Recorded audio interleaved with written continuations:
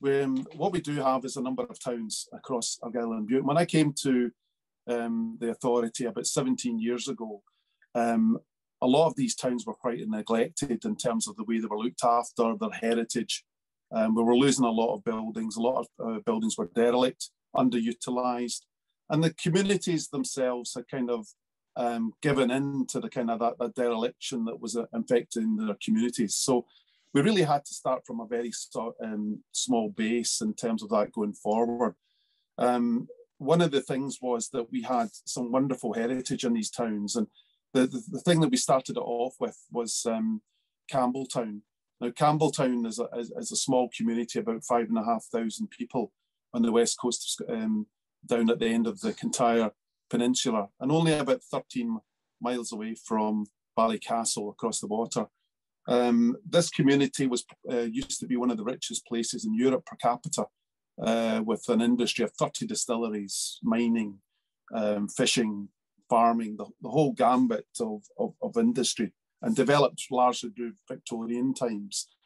Again, though, the place was in real state of disrepair. And I think what we talked about there was that we didn't have a conservation officer in Argyll and Bute. And that's despite having 31 conservation areas and about 800 listed buildings to deal with. But we managed to convince councillors on that to employ one. And from there, we engaged with Historic Environment Scotland and the HLF, and working in partnership with them and crucially the community, we set our first conservation area regeneration scheme in that town, probably about 15 years ago. And that was the initial investment of the council of £200,000. And from there, we basically, I think it's just gone now. Hopefully you're getting to get it. From there, we managed to tackle about £13 million worth of disrepair with the first £2 million worth of investment that went into there. So it's key kind of start for us.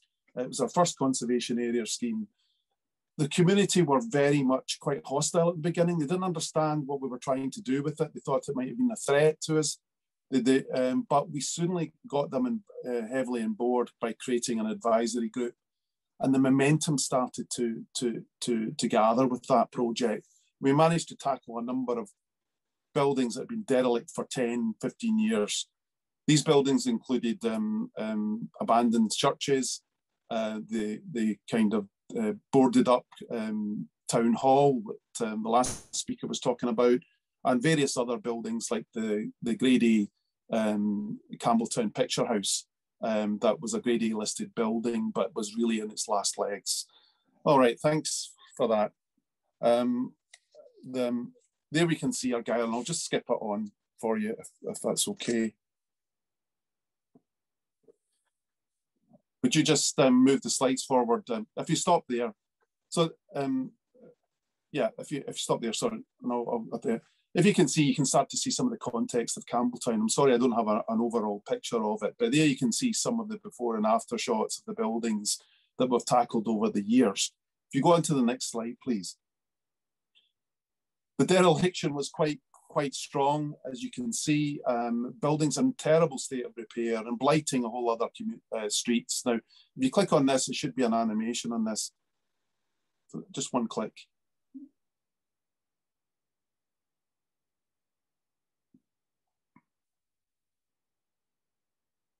Okay. I'm not seeing an animation. Oh, sorry.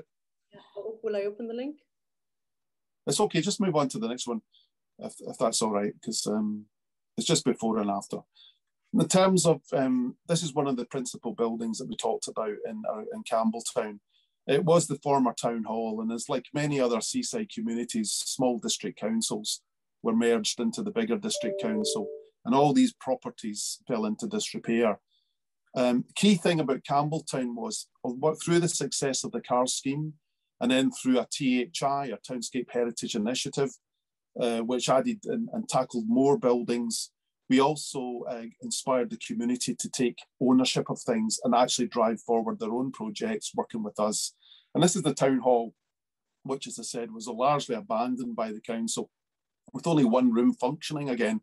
And now it's completely been repowered into a community hub and wellbeing centre with a fantastic banqueting hall that's partnerships with one of the restored hotels we have in Campbelltown. If you move on to the next slide, please. Campbelltown Cinema, again, a Grade A listed building, again, very much hanging on by its fingernails in terms of this was the community, volunteers that ran it. There was no heating, so you went in and froze to death. Things like that. Really, it was an old-fashioned cinema. It wasn't digital. The animation shows it restored, but basically what it was, another £3 or £4 million investment, utilising the local volunteers, the local people, working with the council, and us bringing in some partnership funding, is now a fantastic modern facility and great facility for the town. And it's not just about heritage as well. If you move on, please, to the next slide. And this kind of heritage-led regeneration inspired a whole load of other works that we did in the town of Campbelltown. It's come sort of added up to about £60 million of investment in the town and led us to winning the Most Improved Place in Scotland award at last year's Surf network in Scotland. This is another example of it. This is affordable housing. And why? This allowed the town to reconvene itself through a change in road, and also utilising stone as cladding, and that was through the heritage element of it coming in. But they're absolutely first-class affordable housing.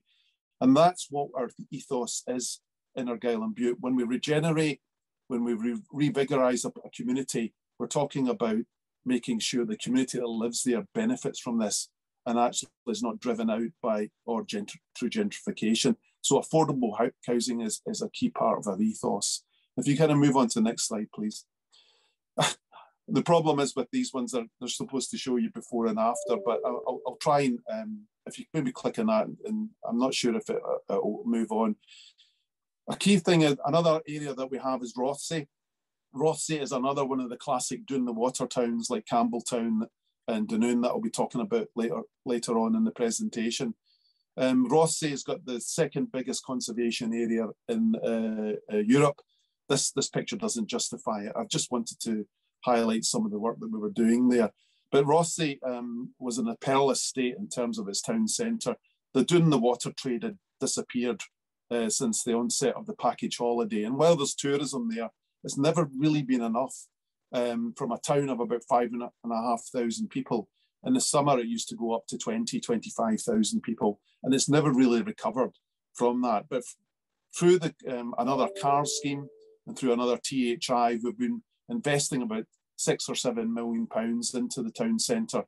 And things like whether it's larger key priority buildings, but also shopfront enhancements. And I had an after picture there that showed the difference it made in terms of that community. But if you go on to the next slide. And then we're continuing to invest in Rothsay and in terms of heritage, adding features, historic features that had disappeared back into the landscape.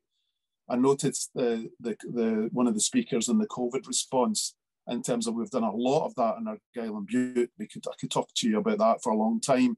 But basically, we've been reinvigorating the street space, bringing people back out, having seating in these areas, having outdoor festivals again, getting pubs and other such businesses to flow into the street. And from that, it's been so successful. We've been adapting the street with permanent structures and with heritage elements to try and make it the town vibrant again and going forward. If you go into the next slide, please. Another town, we have a lot of towns in Argyll, and I'm not going through all of them, you'll be glad to know, but I'm just highlighting some of them. Another area that we had was Dunoon, again, another classic Doon the water town that was, where people from Glasgow went their holidays in the summer. It had, the usual things of large community halls, cinemas, larger buildings that service that kind of tourism need. Many of them were in terrible repair.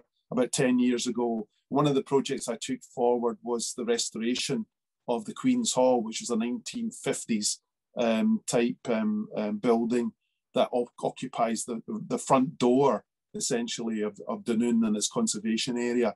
And from that, we've repowered that into a wellbeing centre, which focuses on people's skills. It has the library, it has the National Skills Agency embedded in it. It also focuses on their physical well-being in terms of, we have things like gyms, different aspects of it. We have a cultural hub. It can host conferences or concerts of 1,000 people. I just attended a Scottish Opera visit in Dunoon this week there. And also it's got things for children in terms of soft play areas and other such like. So we've actually brought back a building that was verging on dereliction back into the heart of the community and occupying the front door into the conservation area. If you go on to the next slide, please. Again, it's another example of our shopfront grants, and I can't get the animation to go, but the reason why shopfront grants are so important, and something that we've done across Argyll and Bute, is it actually transforms how people think of an area, how it can actually be rescued, brought back, how we can get the heritage aspects back relatively cheaply and move forward with it. I don't think it'll work if it's sent in the thing, but if you go by, it'll be fine. In Argyll and Bute, we've actually done 175 shop fronts and renewed them with heritage materials in the last 3 years. And that actually has been one of the things that's been noticed more than any by anyone in terms of how it's transforming businesses back into the street. And as one of the previous speakers says, it's not all about shops. These buildings are being converted into services or different and new kind of things coming in. Retail was never going to be as strong as what it was. But one of the things the pandemic has shown, the value of independent and small businesses and how they've been done so well during the pandemic, with us also boosting them digitally, which is crucial in terms of through apps, shop local cards and other initiatives that are supporting this heritage work. You go on to the next slide, please.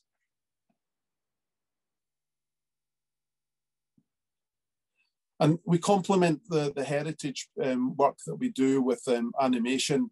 Dunoon is a place for events, large events, whether it's through the mod or the pipe band championships or other things like that. So we've created event spaces in Dunoon to cater for that.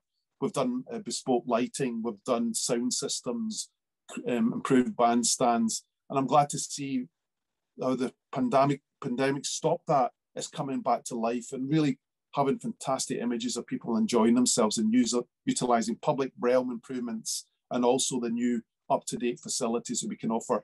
We've also got an interactive lighting scheme for the whole town that actually highlights all different monuments, including our pier, the castle that is in Dunoon. Virtually all our towns has a castle in it. We don't have walls, we have castles.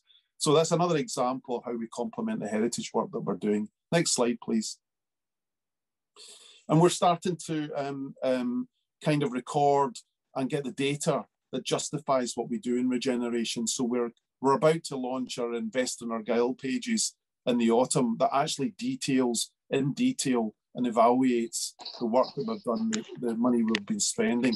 And you can see another building there that we've regenerated and saved within Dunoon, which allows people to live back in the town and also small businesses to take over.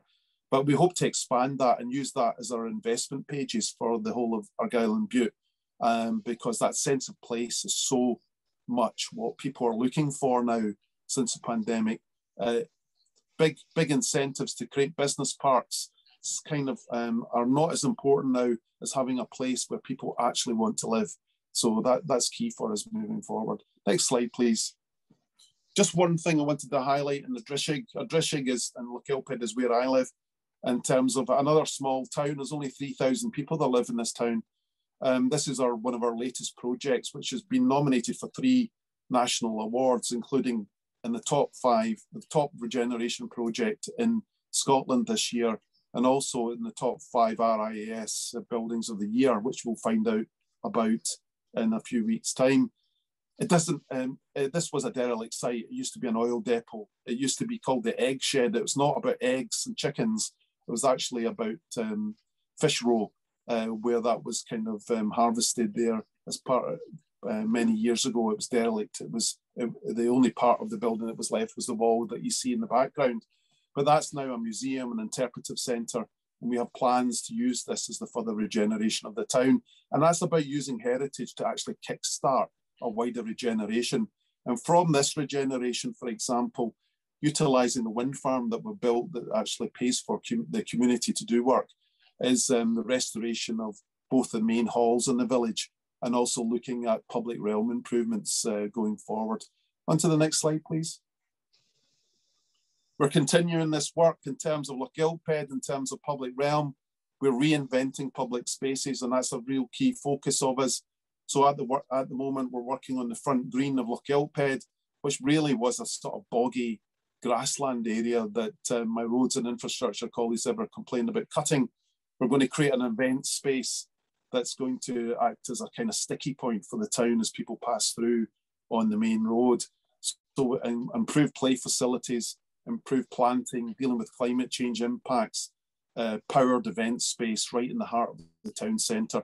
And that's also linked into another conservation area regeneration scheme that we've started with a £500,000 investment already in public realm and 2 million tackling key priority buildings and shop fronts in the town. Next slide, please. Helensburgh, our biggest town, 15,000 people in Helensburgh. We tackled this in a different way because Helensburgh's got 3 conservation areas, and it's some of the finest buildings in Scotland. Actually occupies a south-facing slope, largely grand villas by famous architects, including Mackintosh. But in the town centre itself, it was neglected. It was old, it was dominated by traffic. It was, businesses were failing because of out-of-town shopping centres in Glasgow and nearby. But we've reinvigorated it and created a public friendly space that can be used for fantastic events. So this is Colquhoun Square in the centre of the town. And we're building on that success. The town has turned itself around. It's now become a food and drink focus, new businesses, some of them winning Egon Roney. In terms of Hillsborough's quite a posh town. In terms of going, and we've complemented it with other investments in the waterfront. If you go on to the next slide. For example, the restoration of our park. This is the one of the first passive house commercial buildings. It's now a cafe in the heart of the park. It's operational now. It's actually real heart of the park. And if you go to the next slide, I'll explain. This is Argyll and Bute's only park, as it were, formal park, stacked full of heritage. A Grade A listed war monument has been fully restored as part of it, which lies in the heart of the park. The creation of the new pavilion, a revigorisation, a £3 million investment in the planting, community-led, community-run, working with the council. And it's really started to put a heartbeat right in the middle of the town, connected to 3 conservation areas and right next to a primary school that actually make use of the park for their activities. It's going to play a key role in COP26 as a major event and showcasing our climate change work. And it's also just got green flag status. But really, it's turning around communities to take responsibility for a park that was really not a safe place to go at night. Is turning into a vibrant place. If you go on to the next slide, please. And just to kind of finish off in terms of it, we've got 148 small settlements in Argyll. It's a challenge, but another one is Inverary. Again, a planned town from right next to Inverary Castle. Maybe some of you know it. But in terms of the issue there was not really much intervention. It was repair and actually it was training. And all the initiatives we're doing, we put a lot of effort into training the construction trades, local people and heritage skills and everything, which we've got a lot of success with.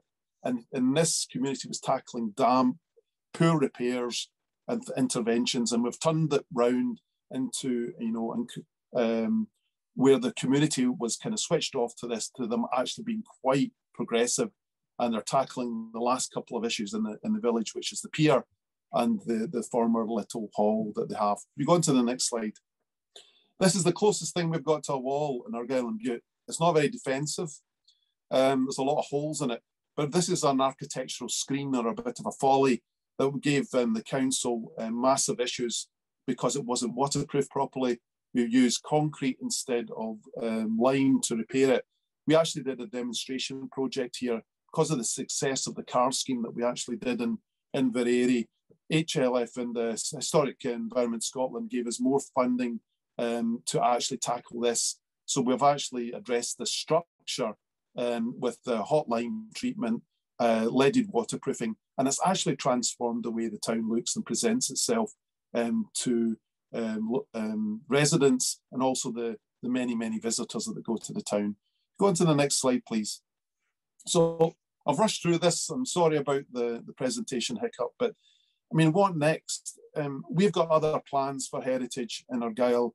We've just started a CARS conservation area regeneration scheme in Helensburgh.